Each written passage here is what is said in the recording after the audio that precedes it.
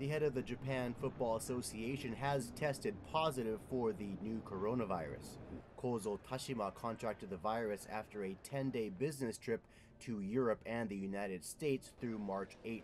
He underwent a test after learning that two soccer officials at the UEFA meeting in Amsterdam that he attended had tested positive for the virus. In a statement, Tashima said, other than a slight fever and pneumonia symptoms, he is doing well. Tashima also serves as vice chairman of the Japan Olympic Committee.